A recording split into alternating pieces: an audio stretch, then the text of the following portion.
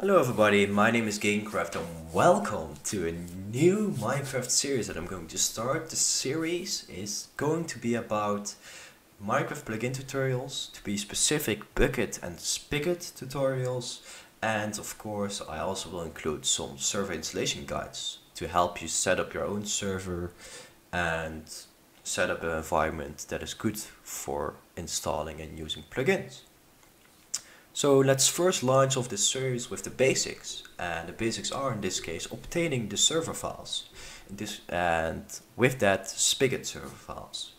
In order to get those we need to install BuildTools. Probably in 1.7 in that time period you can, for example, remember that you need to download the actual file from a link. Now that's not the case anymore because in 1.8 Spigot launched BuildTools. BuildTools is in this case a builder which lets you generate on your own computer every Minecraft server version that you want. So ranging from 1.8 till the latest version, which is now 1.9. To jump right into the tutorial to install BuildTools, we're first going to talk about some dependencies. Dependencies are things that you have to install in order to use BuildTools. And to jump right into them, you need Git and Java. Java is self-explaining.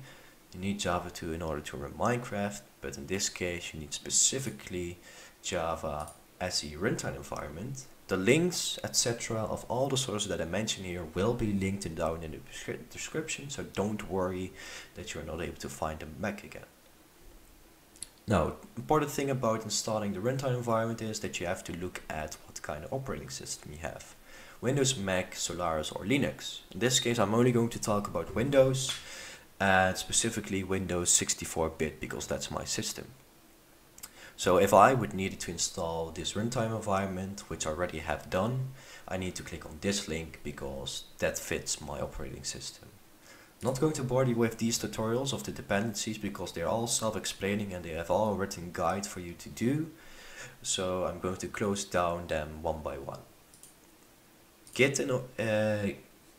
besides Java, Git is the other dependency. Git is an online version control system, or better, just a version control system. And it lets you connect through an online repository and retrieve the files from an online server. And in this case you can translate that into normal language. Spigot has a project called BuildTools. They put it on Git online repository that they manage their own. And we install Git to lay contact with that repository in order to download the BuildTools files.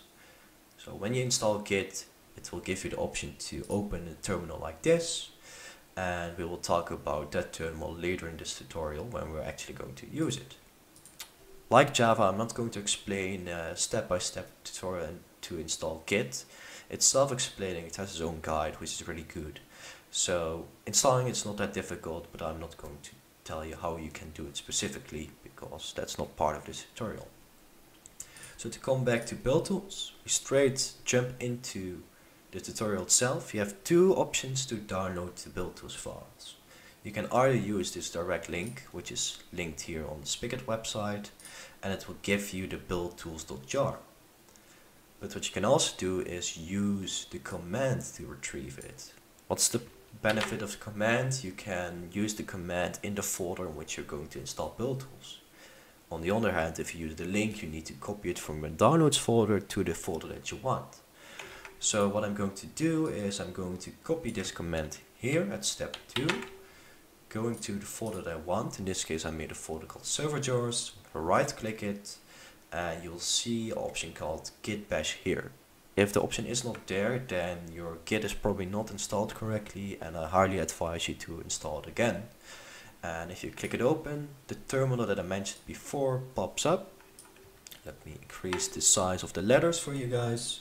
And what I do next is right click and paste the command that I just copied. And I remove the last part because that's a placeholder of an actual URL. Now maybe you guessed it already, the URL that we need to place in there is the URL mentioned above in step 1. So you copy that with Ctrl+C or right click copy, go to your terminal again and right click paste.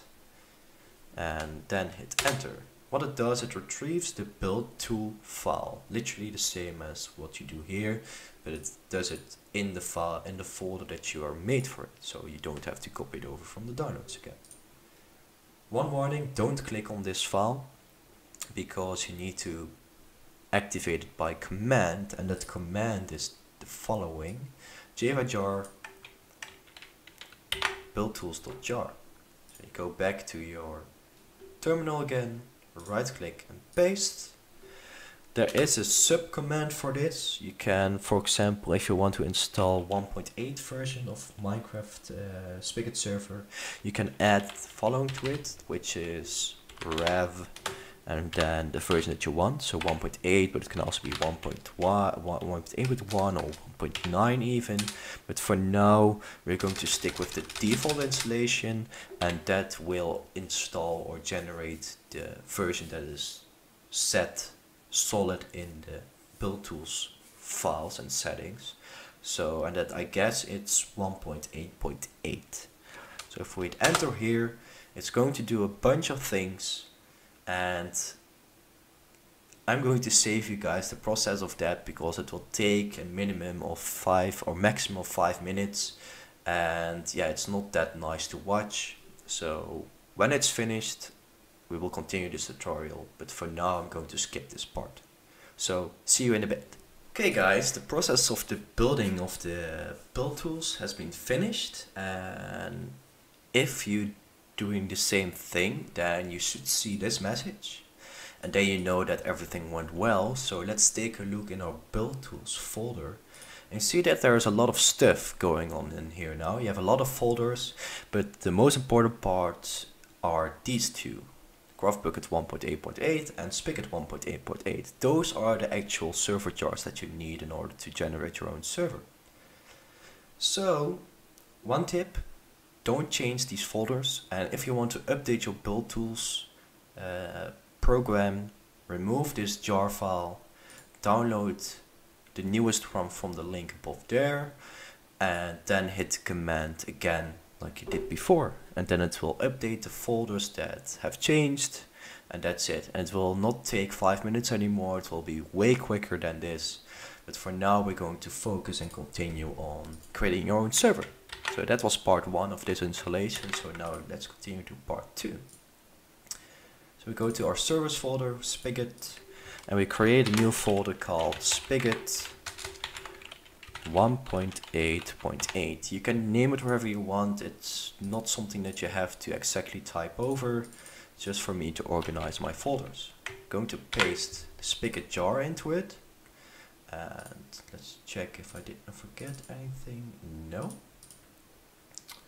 And what you can also do, by the way, is you can also create an old folder called old builds, in which you can place, for example, a build of 1.8, so you get everything organized and you only have the latest version in your main folder here.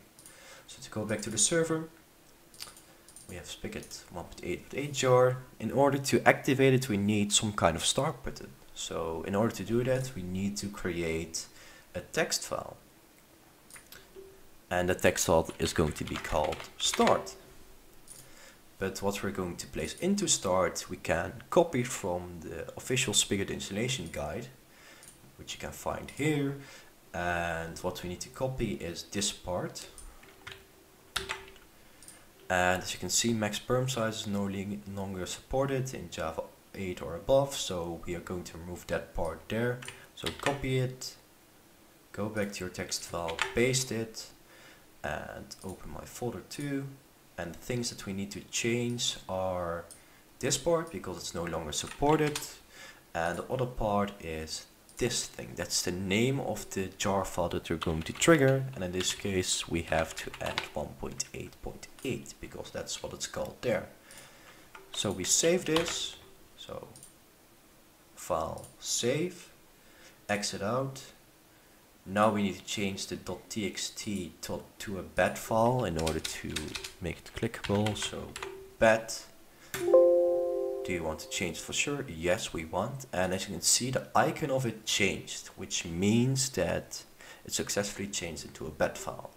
So Click on start and it will run our server.